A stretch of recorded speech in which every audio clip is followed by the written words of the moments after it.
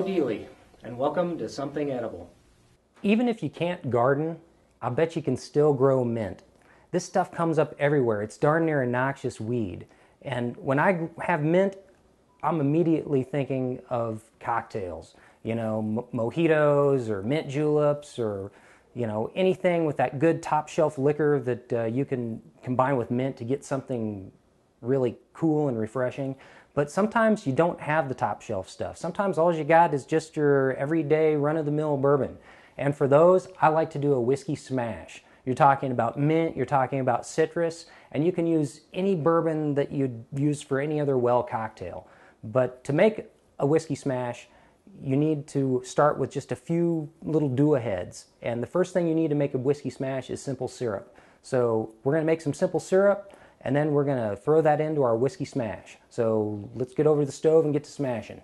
Well, they call this simple syrup for a reason. All you really need to make simple syrup is equal parts sugar, and I'm using a cup here, and water, and that's a cup of water. And I like to use filtered water here just because then you don't have to worry about floaties or any sort of off flavors or anything.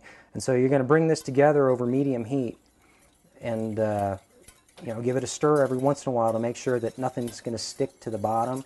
And you do this over medium to make sure that you don't end up burning stuff when you walk away from the stove.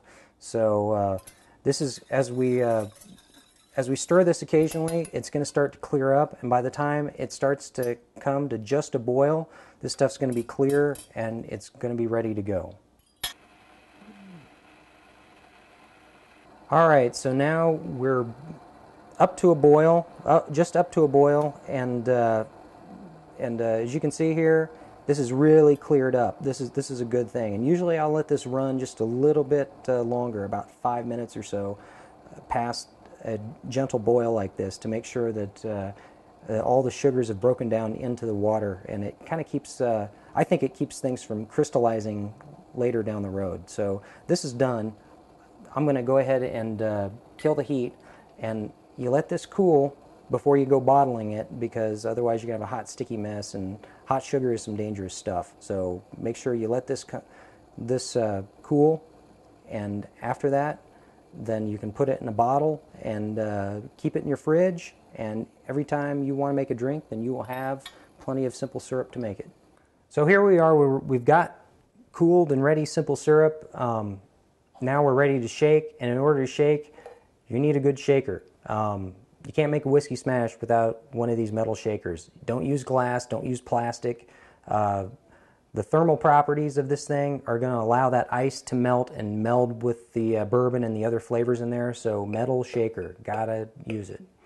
So to smash, we're going to need half a lemon.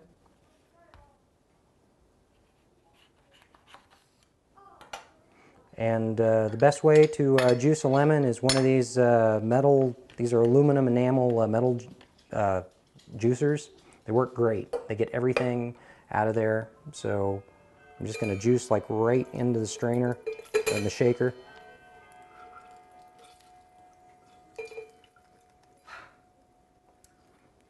Okay, and the nice thing about this is when you're done, you get this corpse of a lemon. We're just going to throw that right in there, because you want those essential oils coming out of there as well. You're also going to need some mint. I'm going to use about 12 leaves here. You know, and you can put the stems in there too if you want to. There's oils in those stems, and that's only going to add to the flavor of the finished drink.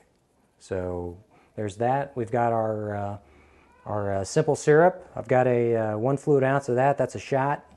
Simple syrup goes in there.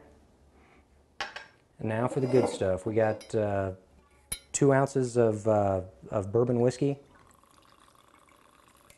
I got this cool pourer on there that lets you measure 1 shot exactly when you tip it over. It's pretty neat. All right. So in order to really get things moving, we need ice. We need enough ice to fill this thing up 2/3. And you notice I'm putting the ice on top because we want to use the weight of the ice to really beat the crud out of everything else in there. If you put the ice on the bottom, you're not going to get an effective smash. So put that ice right there on the top, and then lid up, and now we smash. Now you're going to shake the crud out of this thing. You're going to shake this till your hands hurt. This is going to get really cold on the outside. I mean frigid, like your fingers almost stick to it, and that's how you know you're doing it right. So it's about to get really noisy for just a little bit.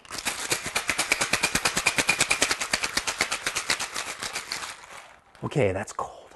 All right, now we're ready to pour. All right, see how cold this is? You're not going to get that out of a glass or a plastic shaker. This is why you got to smash with a metal shaker. So we're going to pour this, and if you did it right, what's going to happen is you're going to get all these nice little minty bits falling out over the ice along with what you poured.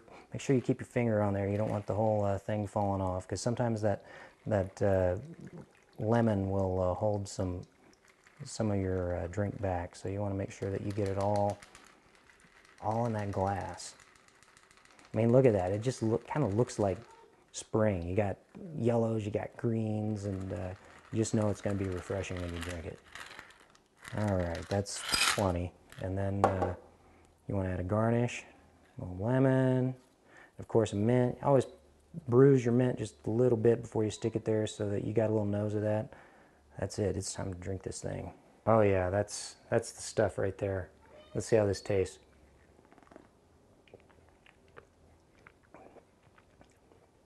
First thing that hits you, it's a little bit sweet, and then you get that hint of mint in there. You can smell it as you're tasting the sweet, and then it doesn't get too sweet because you've got that lemon that tempers the sweet. But you've also got the bourbon in there, and the bourbon kind of acts as the base to the whole thing. And you couldn't make this drink if you didn't have the bourbon in there. But man, on a hot day, these things go down easy, maybe even a little bit too easy.